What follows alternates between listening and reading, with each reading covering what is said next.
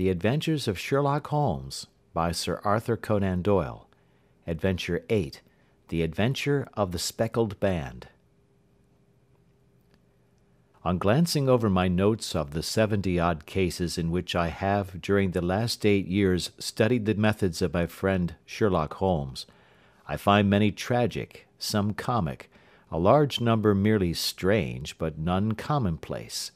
For, working as he did rather for the love of his art than for the acquirement of wealth, he refused to associate himself with any investigation which did not tend towards the unusual and even the fantastic. Of all these varied cases, however, I cannot recall any which presented more singular features than that which was associated with the well-known Surrey family of the Roylotts of Stoke Moran. The events in question occurred in the early days of my association with Holmes, when we were sharing rooms as bachelors in Baker Street.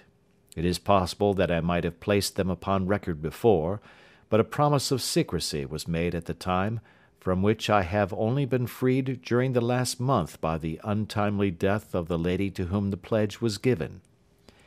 It is perhaps as well that the fact should now come to light, for I have reasons to know that there are widespread rumours as to the death of Dr. Grimesby Roylott, which tend to make the matter even more terrible than the truth. It was early in April in the year '83 that I woke one morning to find Sherlock Holmes standing, fully dressed, by the side of my bed. He was a late riser, as a rule, and as the clock on the mantelpiece showed me that it was only 7:15, I blinked up at him in some surprise, and perhaps just a little resentment, for I was myself regular in my habits. "Very sorry to knock you up, Watson," said he, "but it's the common lot this morning. Mrs. Hudson has been knocked up, she retorted upon me, and I on you." "What is it, then? A fire?" "No, a client. It seems that a young lady has arrived in a considerable state of excitement, who insists upon seeing me. She is waiting now in the sitting-room. Now, when young ladies wander about the metropolis at this hour of the morning, and knock sleepy people up out of their beds, I presume that it is something very pressing which they have to communicate. Should it prove to be an interesting case, you would, I am sure, wish to follow it from the outset. I thought, at any rate, that I should call you and give you the chance." "My dear fellow, I would not miss it for anything." I had no keener pleasure than in following Holmes in his professional investigations, and in admiring the rapid deductions, as swift as intuitions, and yet always founded on a logical basis with which he unravelled the problems which were submitted to him. I rapidly threw on my clothes, and was ready in a few minutes to accompany my friend down to the sitting-room. A lady, dressed in black and heavily veiled, who had been sitting in the window, rose as we entered. "Good morning, madam," said Holmes cheerily. "My name is Sherlock Holmes. This is my intimate friend and associate, Dr. Watson, before whom you can speak as freely as before myself. Ha! I am glad to see that Mrs. Hudson has had the good sense to light the fire. Pray draw up to it, and I shall order you a cup of hot coffee, for I observe that you are shivering." "It is not cold which makes me shiver," said the woman in a low voice, changing her seat as requested. "What then?" "It is fear, Mr. Holmes. It is terror." She raised her veil as she spoke, and we could see that she was indeed in a pitiable state of agitation, her face all drawn and grey, with restless, frightened eyes, like those of some hunted animal. Her features and figure were those of a woman of 30, but her hair was shot with premature grey, and her expression was weary and haggard. Sherlock Holmes ran her over with one of his quick, all-comprehensive glances. "You must not fear," said he, soothingly, bending forward and patting her forearm. "We shall soon set matters right, I have no doubt. You have come in by train this morning, I see." "You know me, then?" "No, but I observed the second half of a return ticket in the palm of your left glove. You must have started early, and yet you had a good drive in a dog-cart, along heavy roads, before you reached the station." The lady gave a violent start and stared in bewilderment at my companion. "There is no mystery, my dear madam," said he, smiling. "The left arm of your jacket is spattered with mud in no less than 7 places. The marks are perfectly fresh.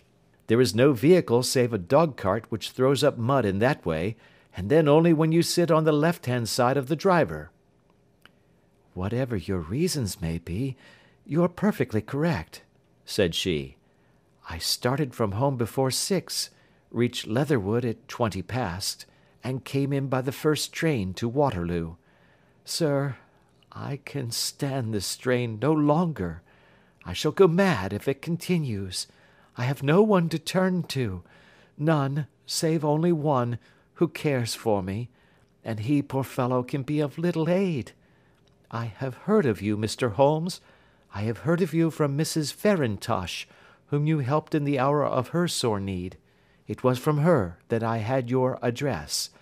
Oh, sir, do you not think that you could help me, too, and at least throw a little light through the dense darkness which surrounds me?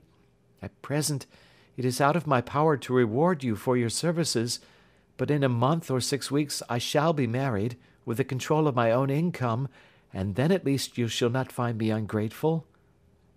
Holmes turned to his desk, and, unlocking it, drew out a small case-book, which he consulted. "Farintosh," said he. "Ah, yes, I recall the case. It was concerned with an opal tiara. I think it was before your time, Watson. I can only say, madam, that I shall be happy to devote the same care to your case as I did to that of your friend. As to reward, my profession is its own reward, but you are at liberty to defray whatever expenses I may be put to at the time which suits you best. And now I beg that you will lay before us everything that may help us in forming an opinion upon the matter." "Alas," replied our visitor, "the very horror of my situation lies in the fact that my fears are so vague, and my suspicions depend so entirely upon small points, which might seem trivial to another, that even he to whom of all others I have a right to look for help and advice looks upon all that I tell him about it as the fancies of a nervous woman. He does not say so, but I can read it from his soothing answers and averted eyes. But I have heard, Mr. Holmes, that you can see deeply into the manifold wickedness of the human heart. You may advise me how to walk amid the dangers which encompass me." "I am all attention, madam." "My name is Helen Stoner, and I am living with my stepfather, who is the last survivor of one of the oldest Saxon families in England, the Roylotts of Stoke Moran, on the western border of Surrey." Holmes nodded his head. "The name is familiar to me," said he. "The family was at one time among the richest in England, and the estates extended over the borders into Berkshire in the north, and Hampshire in the west. In the last century, however, 4 successive heirs were of a dissolute and wasteful disposition, and the family ruin was eventually completed by a gambler in the days of the Regency. Nothing was left save a few acres of ground, and the 200-year-old house, which is itself crushed under a heavy mortgage. The last squire dragged out his existence there, living the horrible life of an aristocratic pauper, but his only son, my stepfather, seeing that he must adapt himself to the new conditions, obtained an advance from a relative which enabled him to take a medical degree, and went out to Calcutta, where, by his professional skill and his force of character, he established a large practice. In a fit of anger, however, caused by some robberies which had been perpetrated in the house, he beat his native butler to death and narrowly escaped a capital sentence. As it was, he suffered a long term of imprisonment, and afterwards returned to England a morose and disappointed man. When Dr. Roylott was in India he married my mother, Mrs. Stoner, the young widow of Major General Stoner, of the Bengal Artillery. My sister Julia and I were twins, and we were only 2 years old at the time of my mother's remarriage. She had a considerable sum of money, not less than £1,000 a year, and this she bequeathed to Dr. Roylott entirely while we resided with him, with the provision that a certain annual sum should be allowed to each of us in the event of our marriage. Shortly after our return to England my mother died. She was killed 8 years ago in a railway accident near Crewe. Dr. Roylott then abandoned his attempts to establish himself in practice in London, and took us to live with him in the old ancestral house at Stoke Moran. The money which my mother had left was enough for all our wants, and there seemed to be no obstacle to our happiness. But a terrible change came over our stepfather about this time. Instead of making friends and exchanging visits with our neighbours, who had at first been overjoyed to see a Roylott of Stoke Moran back in the old family seat, he shut himself up in his house, and seldom came out save to indulge in ferocious quarrels with whoever might cross his path. Violence of temper approaching to mania has been hereditary in the men of the family, and in my stepfather's case it had, I believe, been intensified by his long residence in the tropics. A series of disgraceful brawls took place, 2 of which ended in the police court, until at last he became the terror of the village, and the folks would fly at his approach, for he is a man of immense strength, and absolutely uncontrollable in his anger. Last week he hurled the local blacksmith over a parapet into a stream, and it was only by paying over all the money which I could gather together that I was able to avert another public exposure. He had no friends at all save the wandering gipsies, and he would give these vagabonds leave to encamp upon the few acres of bramble-covered land which represent the family estate, and would accept in return the hospitality of their tents, wandering away with them sometimes for weeks on end. He has a passion also for Indian animals, which are sent over to him by a correspondent, and he has at this moment a cheetah and a baboon, which wander freely over his grounds and are feared by the villagers almost as much as their master. You can imagine from what I say that my poor sister Julia and I had no great pleasure in our lives. No servant would stay with us, and for a long time we did all the work of the house. She was but 30 at the time of her death, and yet her hair had already begun to whiten, even as mine has. Your sister is dead, then? She died just 2 years ago, and it is of her death that I wish to speak to you. You can understand that, living the life which I have described, we were little likely to see anyone of our own age and position. We had, however, an aunt, my mother's maiden sister, Miss Honoria Westphail, who lives near Harrow, and we were occasionally allowed to pay short visits at this lady's house. Julia went there at Christmas 2 years ago, and met there a half-pay major of marines, to whom she became engaged. My stepfather learned of the engagement when my sister returned, and offered no objection to the marriage, but within a fortnight of the day which had been fixed for the wedding, the terrible event occurred which has deprived me of my only companion." Sherlock Holmes had been leaning back in his chair with his eyes closed and his head sunk in a cushion, but he half opened his lids now and glanced across at his visitor. "Pray be precise as to details," said he. "It is easy for me to be so, for every event of that dreadful time is seared into my memory.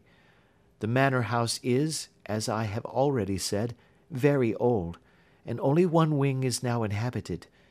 The bedrooms in this wing are on the ground floor, the sitting rooms being in the central block of the buildings. Of these bedrooms, the first is Dr. Roylott's, the second my sister's, and the third my own. There is no communication between them, but they all open out into the same corridor. Do I make myself plain?" "Perfectly so."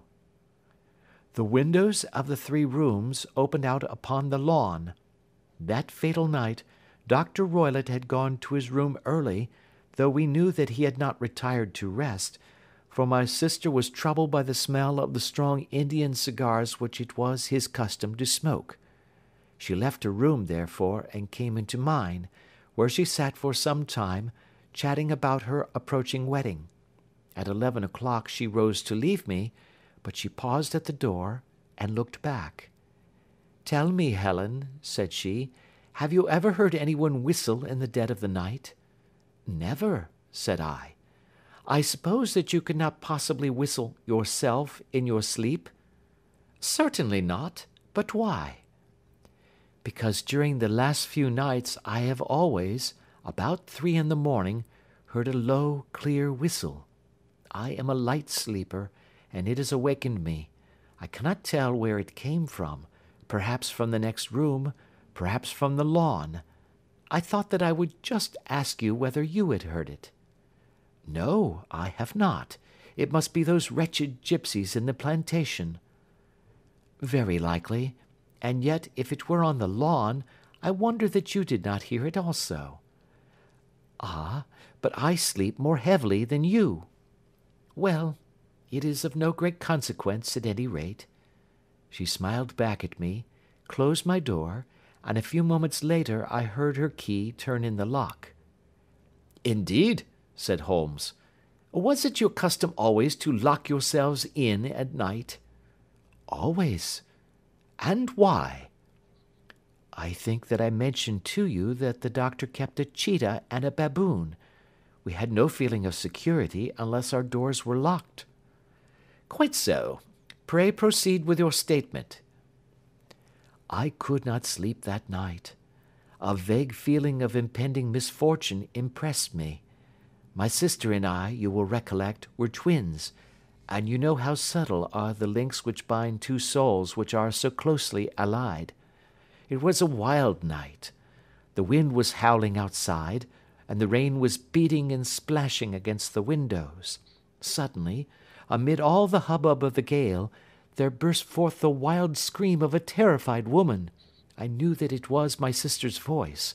I sprang from my bed, wrapped a shawl round me, and rushed into the corridor.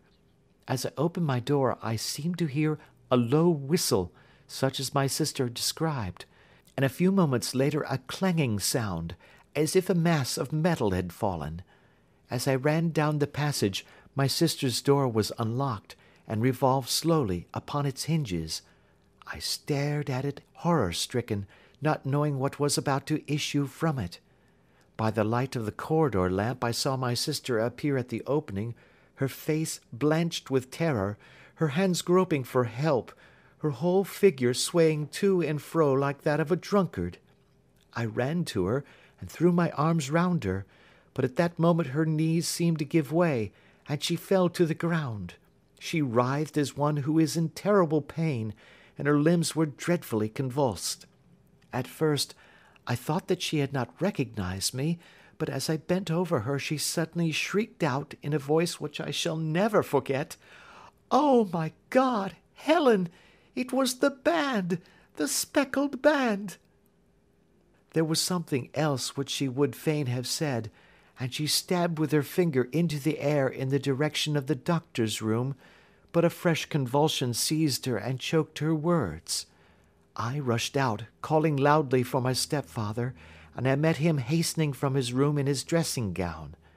When he reached my sister's side she was unconscious, and though he poured brandy down her throat and sent for medical aid from the village, all efforts were in vain, for she slowly sank and died without having recovered her consciousness.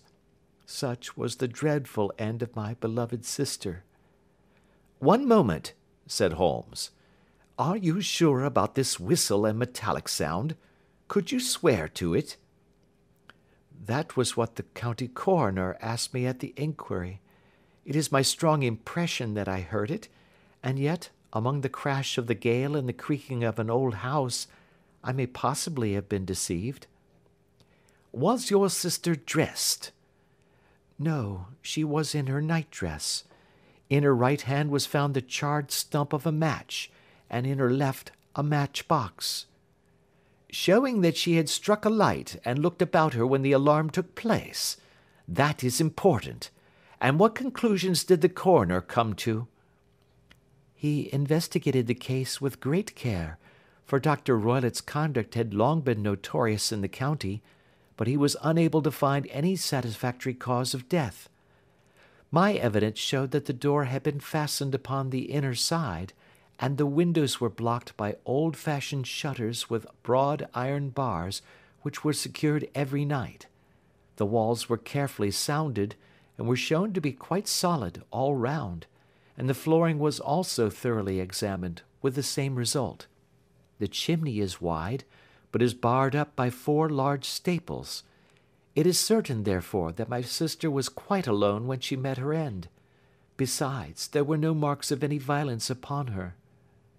How about poison? The doctors examined her for it, but without success. What do you think that this unfortunate lady died of, then?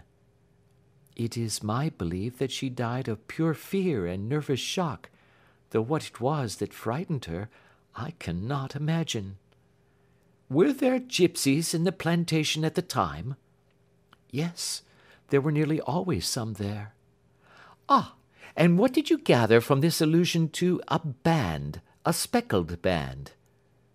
Sometimes I have thought that it was merely the wild talk of delirium. Sometimes that it may have referred to some band of people, perhaps to these very gipsies in the plantation. I do not know whether the spotted handkerchiefs which so many of them wear over their heads might have suggested the strange adjective which he used. Holmes shook his head like a man who is far from being satisfied. "These are very deep waters," said he. "Pray go on with your narrative." 2 years have passed since then, and my life has been until lately lonelier than ever. A month ago, however, a dear friend, whom I have known for many years, has done me the honour to ask my hand in marriage. His name is Armitage, Percy Armitage, the second son of Mr. Armitage of Crane Water, near Reading. My stepfather has offered no opposition to the match, and we are to be married in the course of the spring.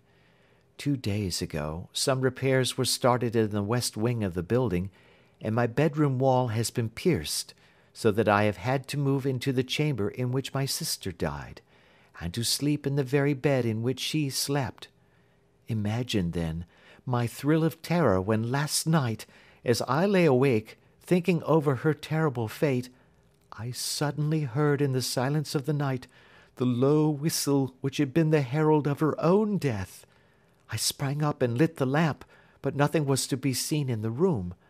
I was too shaken to go to bed again, however, so I dressed, and as soon as it was daylight I slipped down, got a dog-cart at the Crown Inn, which is opposite, and drove to Leatherhead, from whence I have come on this morning with the one object of seeing you and asking your advice." "You have done wisely," said my friend. "But have you told me all?" "Yes, all."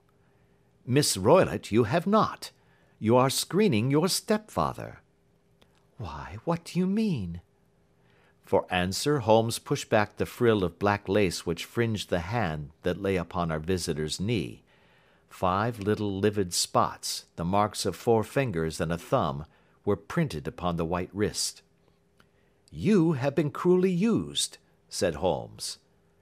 The lady coloured deeply and covered over her injured wrist. "He is a hard man," she said, "and perhaps he hardly knows his own strength." There was a long silence, during which Holmes leaned his chin upon his hands and stared into the crackling fire. "This is a very deep business," he said at last. "There are 1,000 details which I should desire to know before I decide upon our course of action. Yet we have not a moment to lose. If we were to come to Stoke Moran today, would it be possible for us to see over these rooms without the knowledge of your stepfather?" "As it happens, he spoke of coming into town today upon some most important business. It is probable that he will be away all day, and that there will be nothing to disturb you. We have a housekeeper now, but she is old and foolish, and I could easily get her out of the way." "Excellent. You are not averse to this trip, Watson?" "By no means." "Then we shall both come. What are you going to do yourself?" "I have 1 or 2 things which I would wish to do now that I am in town, but I shall return by the 12 o'clock train, so as to be there in time for your coming. And you may expect us early in the afternoon. I have myself some small business matters to attend to. Will you not wait and breakfast? No, I must go. My heart is lightened already since I have confided my trouble to you. I shall look forward to seeing you again this afternoon. She dropped her thick black veil over her face and glided from the room. And what do you think of it all, Watson? Asked Sherlock Holmes, leaning back in his chair. It seems to me to be a most dark and sinister business. Dark enough and sinister enough. Yet if the lady is correct in saying that the flooring and walls are sound, and that the door, window, and chimney are impassable, then her sister must have been undoubtedly alone when she met her mysterious end.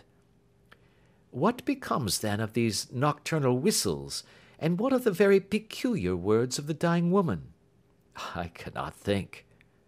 When you combine the ideas of whistles at night, the presence of a band of gypsies who are on intimate terms with this old doctor, the fact that we have every reason to believe that the doctor has an interest in preventing his stepdaughter's marriage, the dying allusion to a band, and finally, the fact that Miss Helen Stoner heard a metallic clang, which might have been caused by one of those metal bars that secured the shutters falling back into its place, I think that there is good ground to think that the mystery may be cleared along those lines.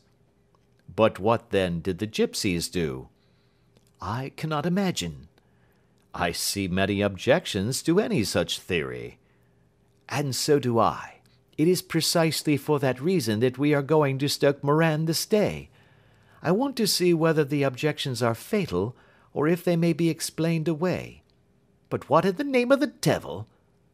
The ejaculation had been drawn from my companion by the fact that our door had been suddenly dashed open, and that a huge man had framed himself in the aperture. His costume was a peculiar mixture of the professional and of the agricultural, having a black top hat, a long frock coat, and a pair of high gaiters, with a hunting crop swinging in his hand.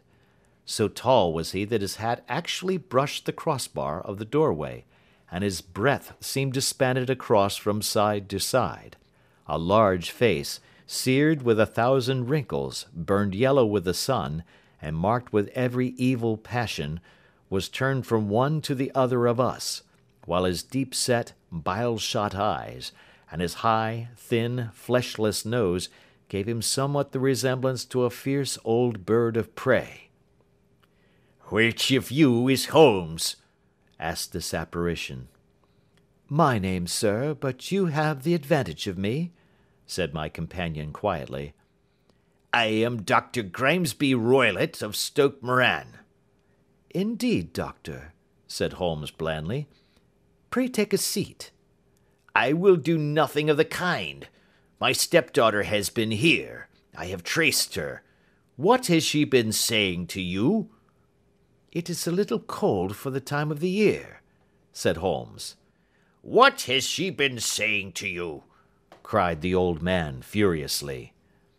"But I have heard that the crocuses promise well," continued my companion imperturbably. "Ha! You put me off, do you?" said our new visitor, taking a step forward and shaking his hunting crop. "I know you, you scoundrel. I have heard of you before. You are Holmes the meddler." My friend smiled. "Holmes the busybody." His smile broadened. "Holmes the Scotland Yard Jack-in-Office." Holmes chuckled heartily. "Your conversation is most entertaining," said he. "When you go out, close the door, for there is a decided draught." "I will go when I have said my say. Don't you dare to meddle with my affairs. I know that Miss Stoner has been here. I traced her. I am a dangerous man to fall foul of. See here." He stepped swiftly forward, seized the poker, and bent it into a curve with his huge brown hands. "See that you keep yourself out of my grip," he snarled, and hurling the twisted poker into the fireplace, he strode out of the room. "He seems a very amiable person," said Holmes, laughing. "Ha, ha! I am not quite so bulky, but if he had remained I might have shown him that my grip was not much more feeble than his own."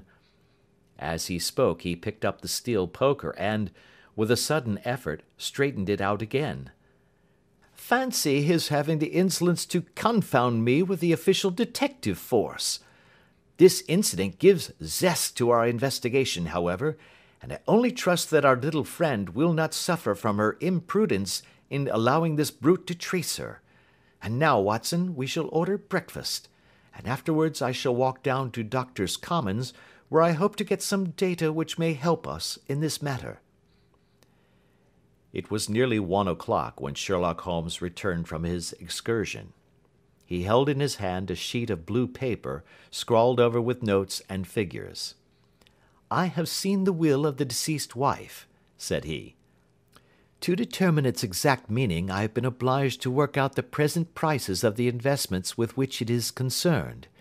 The total income, which at the time of the wife's death was little short of £1,100, is now, through the fall in agricultural prices, not more than £750. Each daughter can claim an income of £250 in case of marriage. It is evident, therefore, that if both girls had married, this beauty would have been a mere pittance, while even one of them would cripple him to a very serious extent. My morning's work has not been wasted, since it has proved that he has the very strongest motives for standing in the way of anything of the sort. And now, Watson, this is too serious for dawdling, especially as the old man is aware that we are interesting ourselves in his affairs. So if you are ready, we shall call a cab and drive to Waterloo.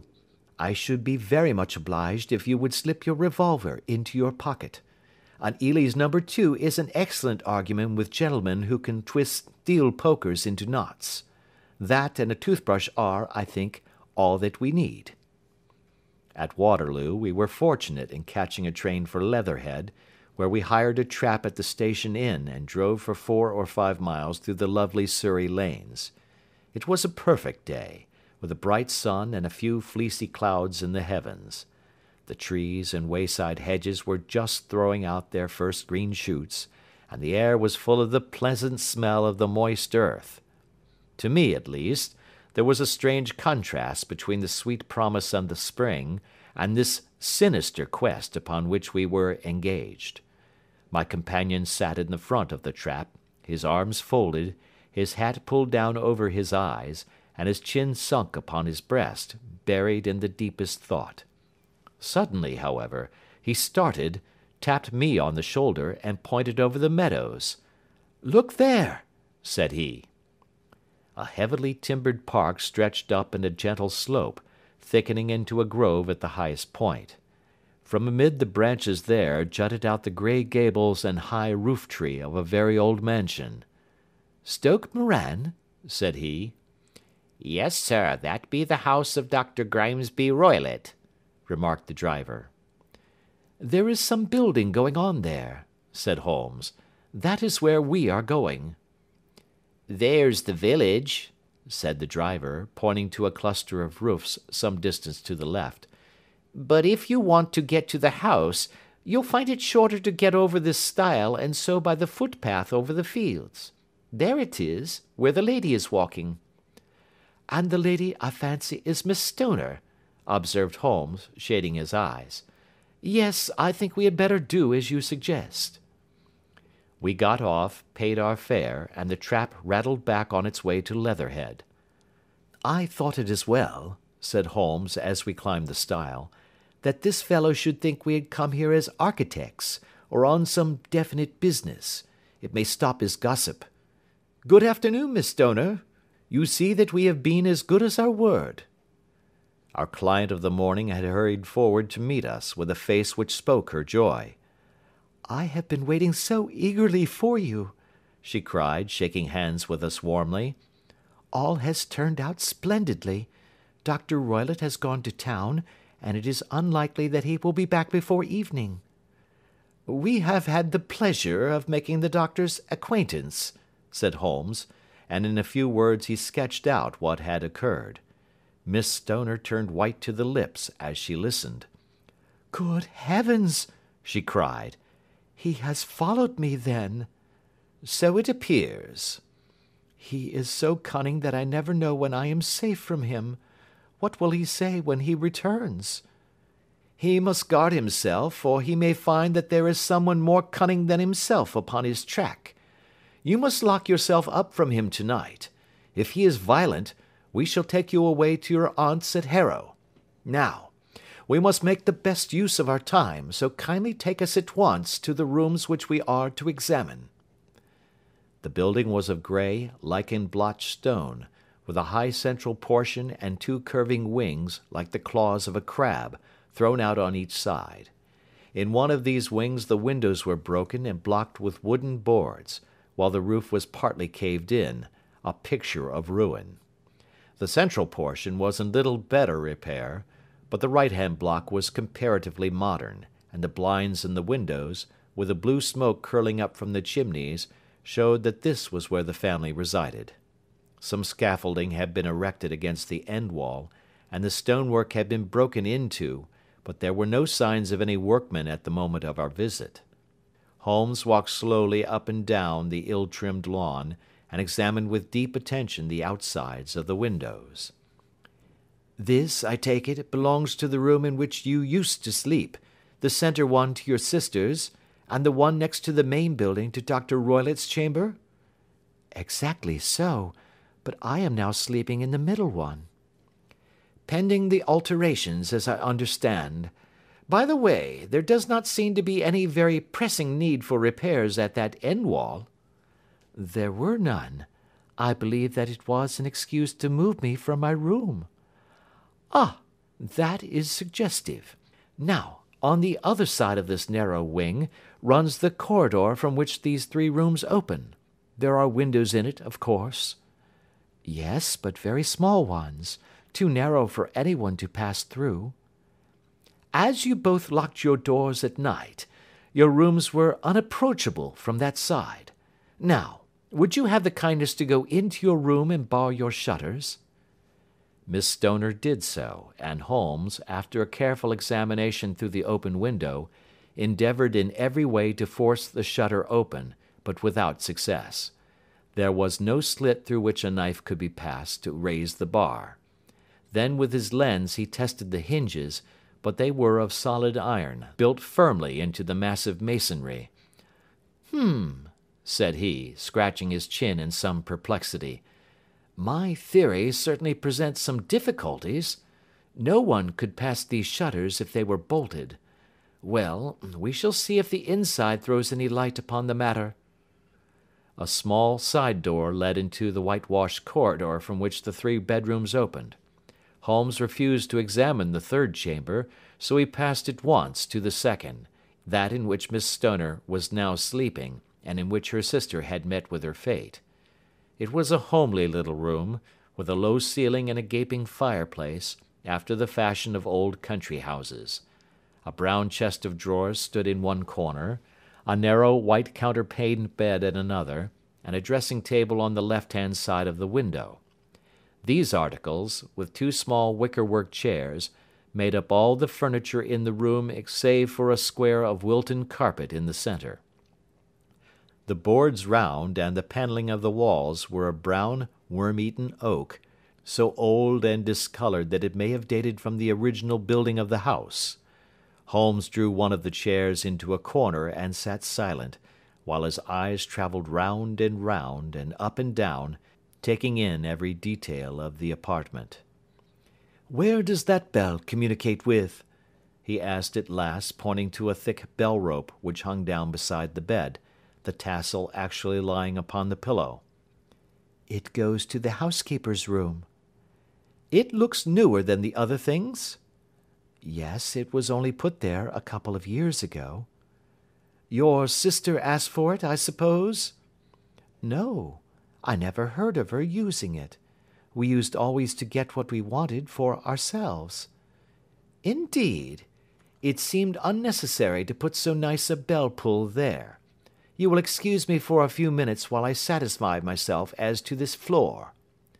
He threw himself down upon his face with his lens in his hand, and crawled swiftly backward and forward, examining minutely the cracks between the boards.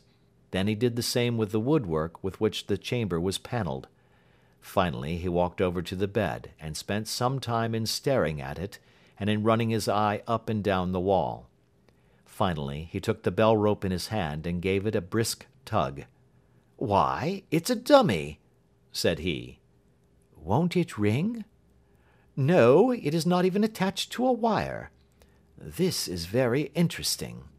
You can see now that it is fastened to a hook, just above where the little opening for the ventilator is." "How very absurd!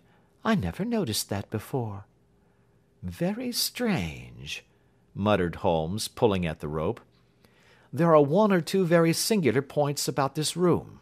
For example, what a fool a builder must be to open a ventilator into another room, when with the same trouble he might have communicated with the outside air." "That is also quite modern," said the lady. "Done about the same time as the bell rope," remarked Holmes. "Yes, there were several little changes carried out about that time." "They seem to have been of a most interesting character, dummy bell ropes and ventilators which do not ventilate. With your permission, Miss Stoner, we shall now carry our researches into the inner apartment." Dr. Grimesby Roylott's chamber was larger than that of his stepdaughter, but was as plainly furnished. A camp bed, a small wooden shelf full of books, mostly of a technical character, an armchair beside the bed, a plain wooden chair against the wall, a round table, and a large iron safe were the principal things which met the eye. Holmes walked slowly round and examined each and all of them with the keenest interest. "What's in here?" he asked, tapping the safe. "My stepfather's business papers." "Oh, you have seen inside, then?" "Only once, some years ago. I remember that it was full of papers." "There isn't a cat in it, for example?" "No. What a strange idea." "Well, look at this." He took up a small saucer of milk which stood on the top of it. "No, we don't keep a cat, but there is a cheetah and a baboon." "Ah, yes, of course. Well, a cheetah is just a big cat, and yet a saucer of milk does not go very far in satisfying its wants, I dare say. There is one point which I should wish to determine." He squatted down in front of the wooden chair and examined the seat of it with the greatest attention. "Thank you, that is quite settled," said he, rising and putting his lens in his pocket. "Hullo! Here is something interesting." The object which had caught his eye was a small dog lash hung on one corner of the bed. The lash, however, was curled upon itself and tied so as to make a loop of whipcord. "What do you make of that, Watson?" "It's a common enough lash, but I don't know why it should be tied." "That is not quite so common, is it? Ah me! It's a wicked world, and when a clever man turns his brains to crime it is the worst of all. I think that I have seen enough now, Miss Stoner, and with your permission we shall walk out upon the lawn." I had never seen my friend's face so grim, or his brows so dark as it was when we turned from the scene of this investigation. We had walked several times up and down the lawn, neither Miss Stoner nor myself liking to break in upon his thoughts before he roused himself from his reverie. "It is very essential, Miss Stoner," said he, "that you should absolutely follow my advice in every respect." "I shall most certainly do so." "The matter is too serious for any hesitation. Your life may depend upon your compliance." "I assure you that I am in your hands." "In the first place, both my friend and I must spend the night in your room." Both Miss Stoner and I gazed at him in astonishment. "Yes, it must be so. Let me explain. I believe that that is the village inn over there?" "Yes, that is the Crown." "Very good. Your windows would be visible from there?" "Certainly." You must confine yourself to your room on pretence of a headache when your stepfather comes back. Then when you hear him retire for the night, you must open the shutters of your window, undo the hasp, put your lamp there as a signal to us, and then withdraw quietly with everything which you are likely to want into the room which you used to occupy. I have no doubt that, in spite of the repairs, you could manage there for one night. Oh, yes, easily. The rest you will leave in our hands. But what will you do? We shall spend the night in your room, and we shall investigate the cause of this noise which has disturbed you. I believe, Mr. Holmes, that you have already made up your mind, said Miss Stoner, laying her hand upon my companion's sleeve. Perhaps I have. Then, for pity's sake, tell me what was the cause of my sister's death. I should prefer to have clearer proofs before I speak. You can at least tell me whether my own thought is correct, and if she died from some sudden fright. No, I do not think so. I think that there was probably some more tangible cause. And now, Miss Stoner, we must leave you, for if Dr. Roylott returned and saw us, our journey would be in vain. Good-bye, and be brave, for if you will do what I have told you, you may rest assured that we shall soon drive away the dangers that threaten you. Sherlock Holmes and I had no difficulty in engaging a bedroom and sitting-room at the Crown Inn. They were on the upper floor, and from our window we could command a view of the avenue gate and of the inhabited wing of Stoke Moran Manor House. At dusk we saw Dr. Grimesby Roylott drive past, his huge form looming up beside the little figure of the lad who drove him. The boy had some slight difficulty in undoing the heavy iron gates, and we heard the hoarse roar of the doctor's voice, and saw the fury with which he shook his clenched fists at him. The trap drove on, and a few minutes later we saw a sudden light spring up among the trees as the lamp was lit in one of the sitting-rooms. "Do you know, Watson," said Holmes, as we sat together in the gathering darkness, "I have really some scruples as to taking you tonight. There is a distinct element of danger." "Can I be of assistance?" "Your presence might be invaluable." "Then I shall certainly come." "It is very kind of you." "You speak of danger. You have evidently seen more in these rooms than was visible to me." "No, but I fancy that I may have deduced a little more. I imagine that you saw all that I did." "I saw nothing remarkable save the bell rope, and what purpose that could answer I confess is more than I can imagine." "You saw the ventilator too?"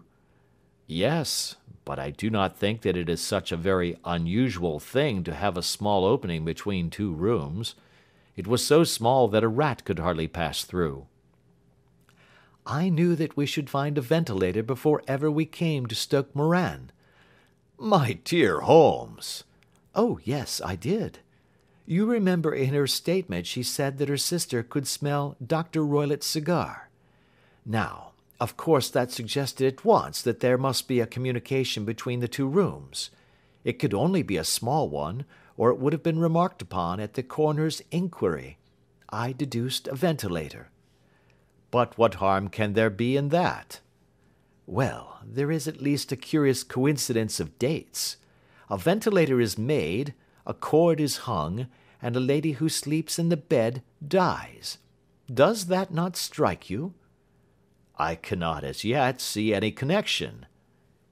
"Did you observe anything very peculiar about that bed?" "No." "It was clamped to the floor. Did you ever see a bed fastened like that before?" "I cannot say that I have." "The lady could not move her bed. It must always be in the same relative position to the ventilator and to the rope. Or so we may call it, since it was clearly never meant for a bell pull." "Holmes," I cried, "I seem to see dimly what you are hinting at. We are only just in time to prevent some subtle and horrible crime." "Subtle enough, and horrible enough. When a doctor does go wrong he is the first of criminals. He has nerve and he has knowledge. Palmer and Pritchard were among the heads of their profession, This man strikes even deeper, but I think, Watson, that we shall be able to strike deeper still. Yet we shall have horrors enough before the night is over. For goodness' sake, let us have a quiet pipe, and turn our minds for a few hours to something more cheerful." About 9 o'clock the light among the trees was extinguished, and all was dark in the direction of the manor house. 2 hours passed slowly away, and then suddenly, just at the stroke of 11, a single bright light shone out right in front of us. "That is our signal," said Holmes, springing to his feet. "It comes from the middle window." As we passed out he exchanged a few words with the landlord, explaining that we were going on a late visit to an acquaintance, and that it was possible that we might spend the night there. A moment later we were out on the dark road, a chill wind blowing in our faces, and one yellow light twinkling in front of us through the gloom, to guide us on our sombre errand. There was little difficulty in entering the grounds, for unrepaired breaches gaped in the old park wall.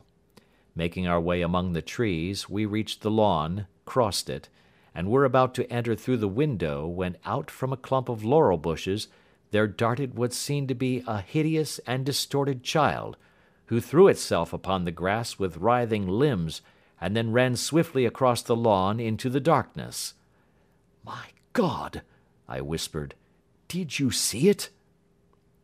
Holmes was for the moment as startled as I. His hand closed like a vice upon my wrist in his agitation. Then he broke into a low laugh and put his lips to my ear. "It is a nice household," he murmured. "That is the baboon." I had forgotten the strange pets which the doctor affected. There was a cheetah, too. Perhaps we might find it upon our shoulders at any moment. I confess that I felt easier in my mind when, after following Holmes's example and slipping off my shoes, I found myself inside the bedroom. My companion noiselessly closed the shutters, moved the lamp onto the table, and cast his eyes round the room. All was as we had seen it in the daytime. Then, creeping up to me and making a trumpet of his hand, he whispered into my ear again so gently that it was all that I could do to distinguish the words. "The least sound would be fatal to our plans." I nodded to show that I had heard. "We must sit without light. He would see it through the ventilator." I nodded again. "Do not go asleep. Your very life may depend upon it. Have your pistol ready in case we should need it.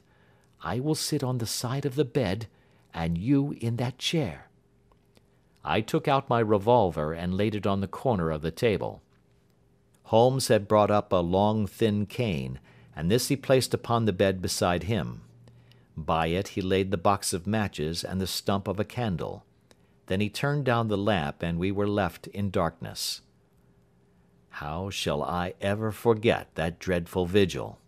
I could not hear a sound, not even the drawing of a breath, and yet I knew that my companion sat open-eyed, within a few feet of me, in the same state of nervous tension in which I was myself. The shutters cut off the least ray of light, and we waited in absolute darkness. From outside came the occasional cry of a night bird, and once at our very window a long-drawn cat-like whine, which told us that the cheetah was indeed at liberty. Far away we could hear the deep tones of the parish clock, which boomed out every quarter of an hour. How long they seemed, those quarters! 12 struck, and 1, and 2, and 3, and still we sat waiting silently for whatever might befall. Suddenly, there was the momentary gleam of a light up in the direction of the ventilator, which vanished immediately, but was succeeded by a strong smell of burning oil and heated metal. Someone in the next room had lit a dark lantern. I heard a gentle sound of movement, and then all was silent once more, though the smell grew stronger. For half an hour I sat with straining ears. Then suddenly another sound became audible, a very gentle, soothing sound, like that of a small jet of steam escaping continually from a kettle. The instant that we heard it, Holmes sprang from the bed, struck a match, and lashed furiously with his cane at the bell pull. "You see it, Watson?" he yelled. "You see it?" But I saw nothing. At the moment when Holmes struck the light, I heard a low, clear whistle, but the sudden glare flashing into my weary eyes made it impossible for me to tell what it was at which my friend lashed so savagely. I could, however, see that his face was deadly pale and filled with horror and loathing. He had ceased to strike and was gazing up at the ventilator, when suddenly there broke from the silence of the night the most horrible cry to which I have ever listened. It swelled up louder and louder, a hoarse yell of pain and fear and anger all mingled in the one dreadful shriek. They say that away down in the village, and even in the distant parsonage, that cry raised the sleepers from their beds. It struck cold to our hearts, and I stood gazing at Holmes and he at me until the last echoes of it had died away into the silence from which it rose. "What can it mean?" I gasped. "It means that it is all over," Holmes answered. "And perhaps, after all, it is for the best. Take your pistol and we will enter Dr. Roylott's room." With a grave face he lit the lamp and led the way down the corridor. Twice he struck at the chamber door without any reply from within. Then he turned the handle and entered, I at his heels with the cocked pistol in my hand. It was a singular sight which met our eyes. On the table stood a dark lantern with the shutter half open, throwing a brilliant beam of light upon the iron safe, the door of which was ajar. Beside this table, on the wooden chair, sat Dr. Grimesby Roylott, clad in a long grey dressing gown, his bare ankles protruding beneath, and his feet thrust into red heelless Turkish slippers. Across his lap lay the short stock with the long lash which we had noticed during the day. His chin was cocked upward, and his eyes were fixed in a dreadful, rigid stare at the corner of the ceiling. Round his brow he had a peculiar yellow band, with brownish speckles, which seemed to be bound tightly round his head. As we entered, he made neither sound nor motion. "The band, the speckled band," whispered Holmes. I took a step forward. In an instant his strange headgear began to move, and there reared itself from among his hair the squat diamond-shaped head and puffed neck of a loathsome serpent. "It is a swamp adder!" cried Holmes, "the deadliest snake in India. He has died within 10 seconds of being bitten. Violence does in truth recoil upon the violent, and the schemer falls into the pit which he digs for another. Let us thrust this creature back into its den, and we can then remove Miss Stoner to some place of shelter, and let the county police know what has happened." As he spoke, he drew the dog whip swiftly from the dead man's lap, and throwing the noose round the reptile's neck, he drew it from its horrid perch, and carrying it at arm's length, threw it into the iron safe, which he closed upon it. Such are the true facts of the death of Dr. Grimesby Roylott of Stoke Moran. It is not necessary that I should prolong a narrative which has already run to too great a length by telling how we broke the sad news to the terrified girl, how we conveyed her by the morning train to the care of her good aunt at Harrow, of how the slow process of official inquiry came to the conclusion that the doctor met his fate while indiscreetly playing with a dangerous pet. The little which I had yet to learn of the case was told me by Sherlock Holmes as we travelled back next day. "I had," said he, "come to an entirely erroneous conclusion which shows, my dear Watson, how dangerous it always is to reason from insufficient data. The presence of the gipsies, and the use of the word band, which was used by the poor girl, no doubt, to explain the appearance which she had caught a hurried glimpse of by the light of her match, were sufficient to put me upon an entirely wrong scent. I can only claim the merit that I instantly reconsidered my position when, however, it became clear to me that whatever danger threatened an occupant of the room could not come either from the window or the door. My attention was speedily drawn, as I have already remarked to you, to this ventilator, and to the bell rope which hung down to the bed. The discovery that this was a dummy, and that the bed was clamped to the floor, instantly gave rise to the suspicion that the rope was there as a bridge for something passing through the hole and coming to the bed. The idea of a snake instantly occurred to me, and when I coupled it with my knowledge that the doctor was furnished with a supply of creatures from India, I felt that I was probably on the right track.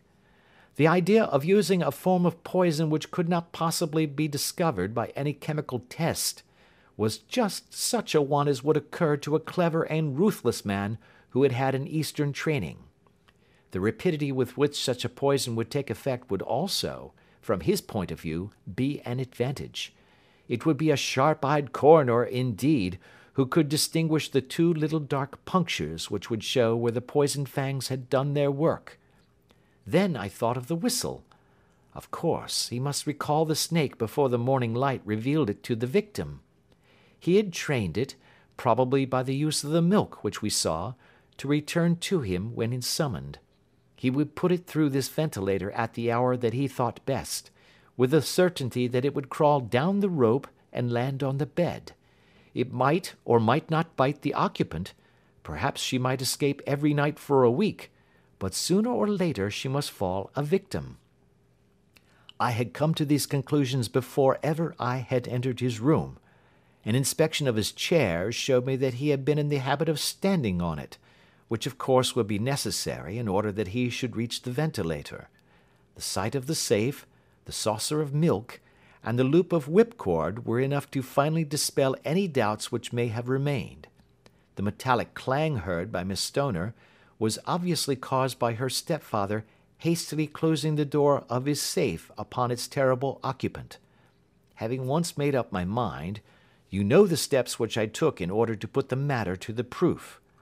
I heard the creature hiss, as I have no doubt that you did also, and I instantly lit the light and attacked it. With the result of driving it through the ventilator. And also with the result of causing it to turn upon its master at the other side.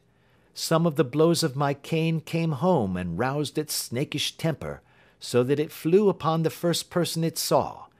In this way I am no doubt indirectly responsible for Dr. Grimesby Roylott's death, and I cannot say that it is likely to weigh very heavily upon my conscience.